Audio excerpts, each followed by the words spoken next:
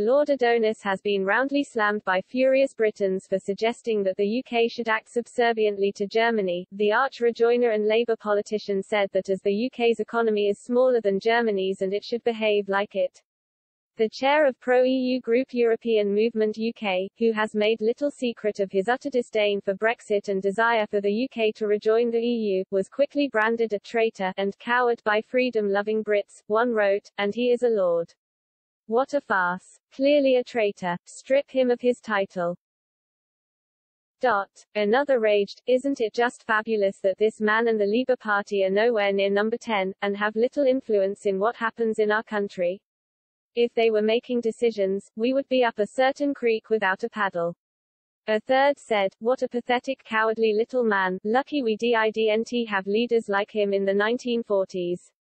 Meanwhile a fourth wrote, "Funnily enough Adonis doesn't tell Macron to kowtow to the UK because we are bigger than France by both GDP and population. Or Ireland. This man clearly hates his own country and nobody should listen to him."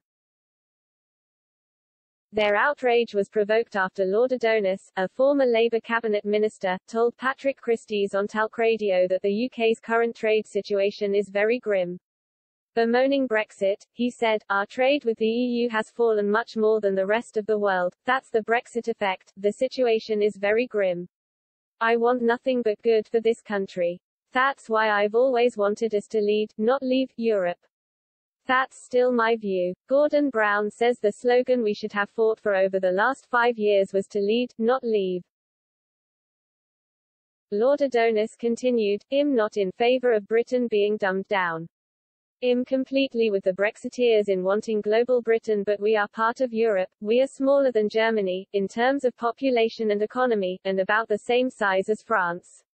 We should behave on that basis too." The Talk Radio host fired back, "But when you say that, behave on what basis? Behave in being subservient to Germany?" Lord Adonis responded, "No, in trading freely with them. I want us to trade equally with the Germans, France and the Irish. We should have complete free trade with Europe.